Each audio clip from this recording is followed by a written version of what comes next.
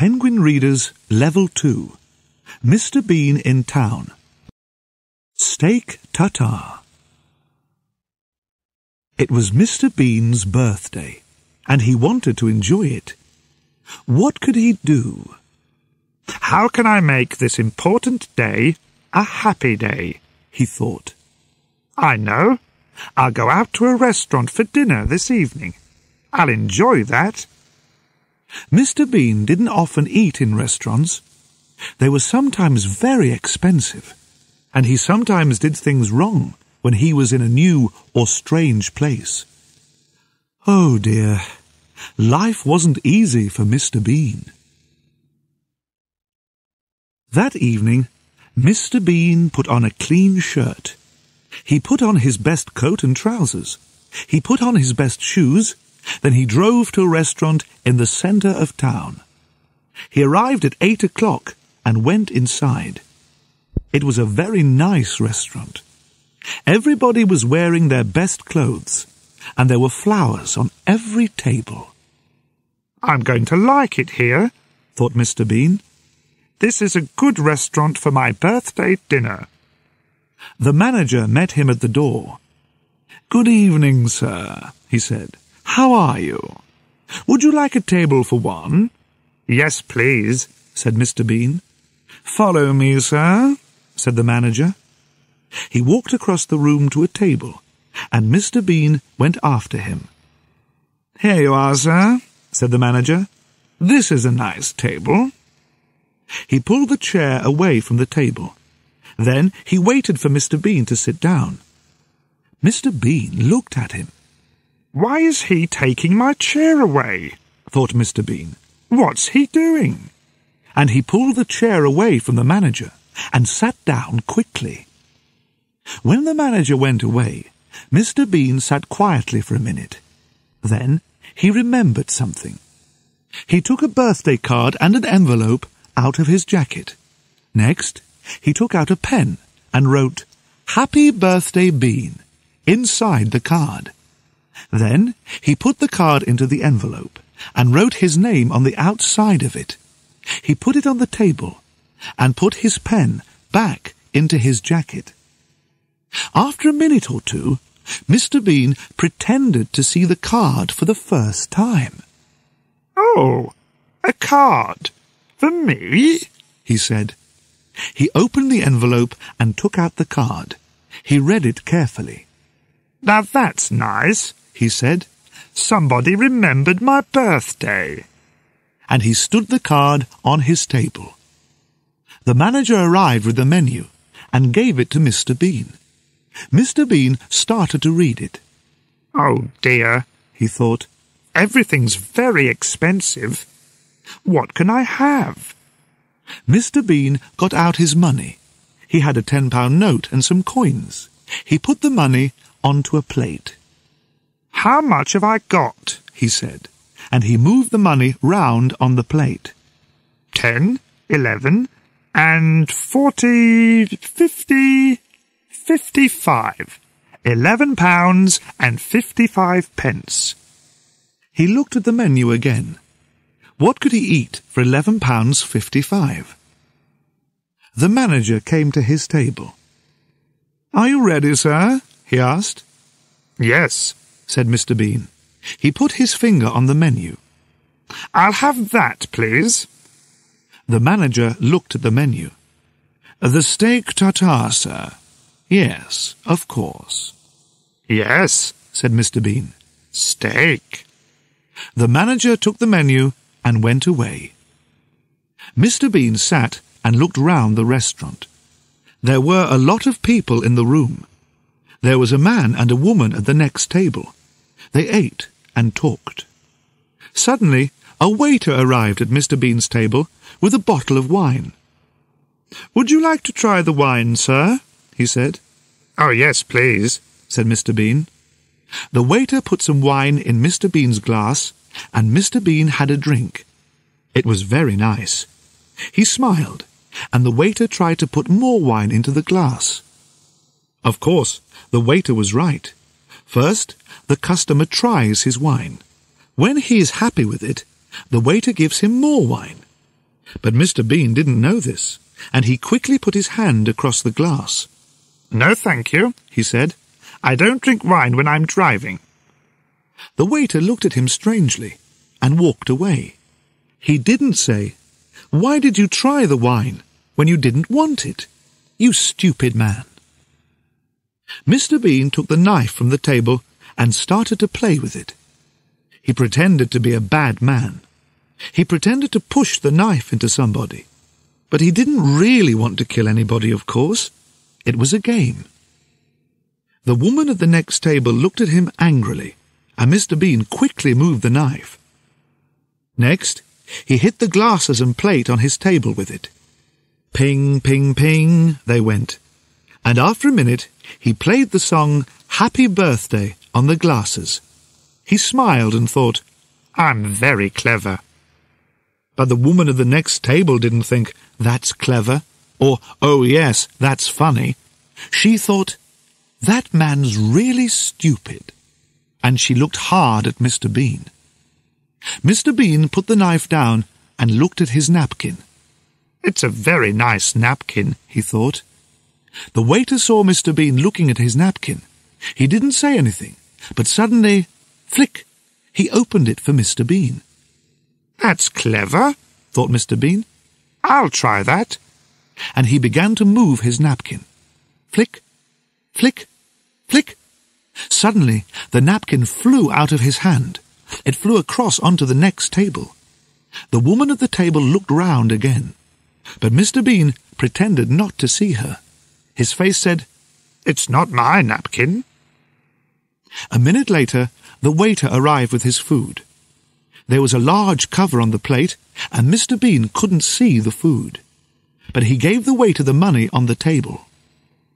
Customers don't usually give a waiter money when he arrives with the food. But the waiter didn't say anything. He took the money and put it in his jacket. Mr. Bean was happy. "I'm doing everything right," he thought. The waiter took the cover off the plate and walked away. Mr. Bean looked at the food in front of him. He put his nose near the meat and smelled it. Then he put his ear next to it. "What's this?" he thought. He put some of the meat into his mouth.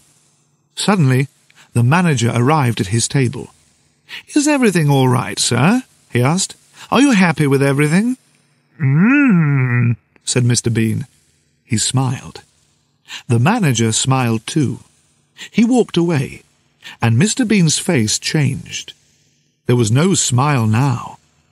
"Ah!" he thought. "They didn't cook this meat." But he had to eat it. "I don't want people to think that I'm stupid," he thought, "but I'll never ask for steak tartare again. Never." He pushed his plate away. But then the waiter went past his table. "Is everything all right, sir?" he asked.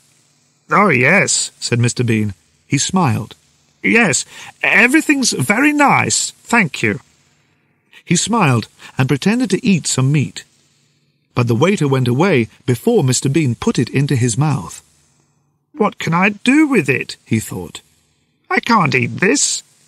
Where can I hide it?" Then he had an idea. Carefully, he put the meat into the mustard pot and put the cover on it. "Where can I put some now?" he thought. "I can't eat it, so I've got to hide all of it. Oh, yes, the flowers."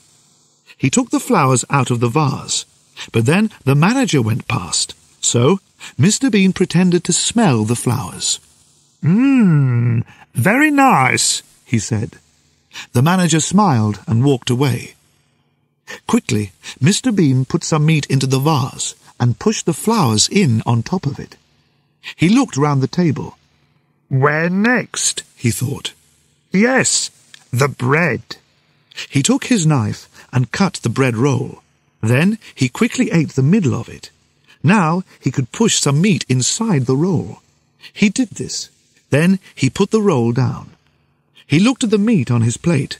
"There's a lot of it," he thought. "Where can I hide it now?" He looked at the small plate on the table.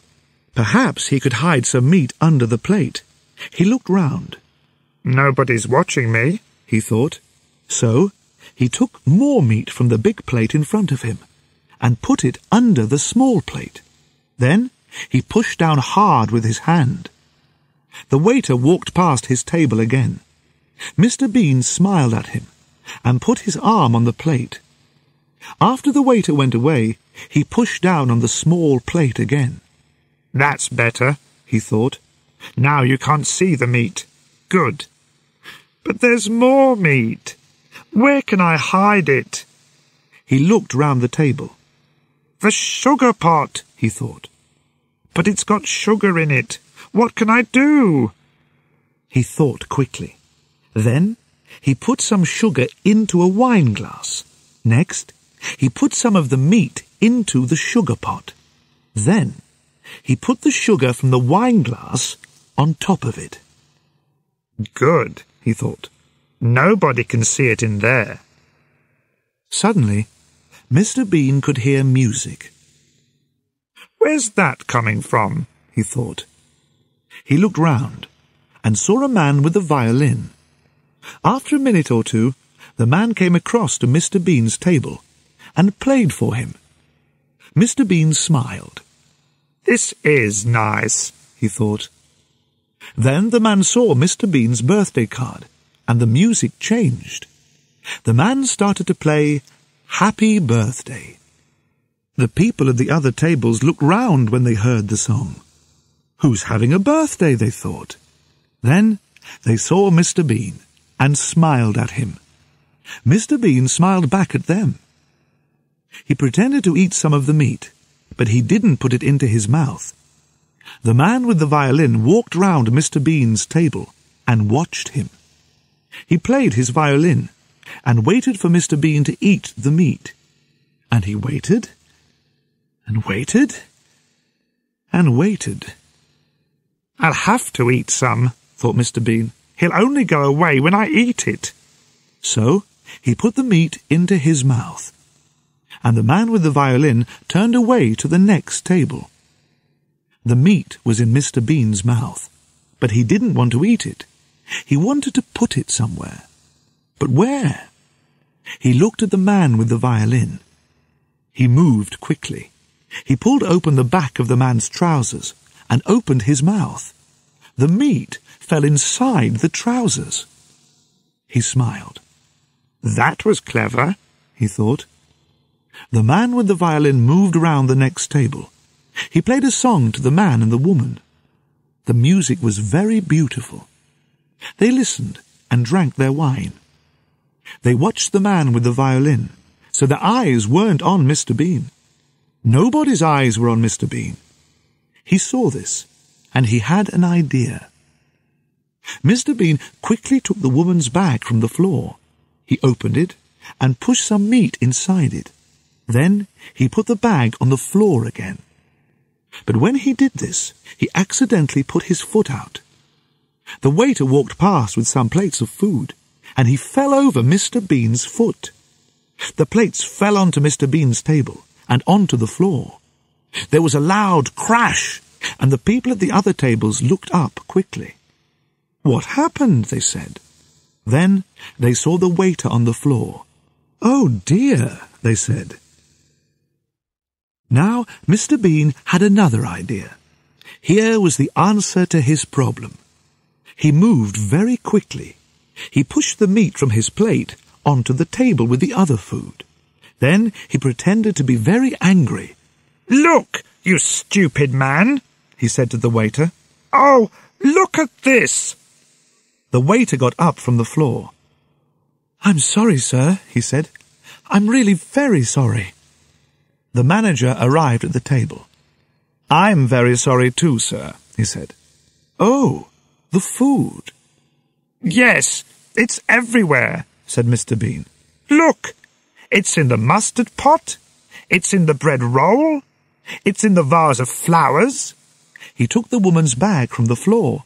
"And it's in here." He pulled open the back of the violin player's trousers. "And here."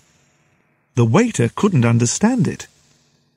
"Go back to the kitchen," the manager told him, and the waiter went away. Then the manager turned to Mr. Bean. "Please, sir," he said, "come with me." "What?" said Mr. Bean. "Oh, yes, all right."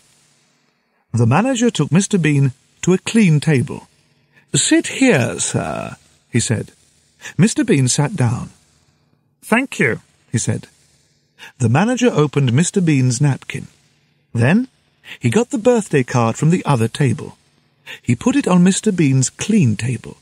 "Thank you," said Mr. Bean. The man with the violin came across and played Happy Birthday to him again. Mr. Bean smiled. Now everything was all right. "Now I can start again," he thought. "And this time I'll do everything right." The waiter arrived at Mr. Bean's table. He put a plate in front of Mr. Bean. The manager smiled and took off the cover. Mr. Bean looked down, and he stopped smiling. There, in front of him, was a very large plate of steak tartare.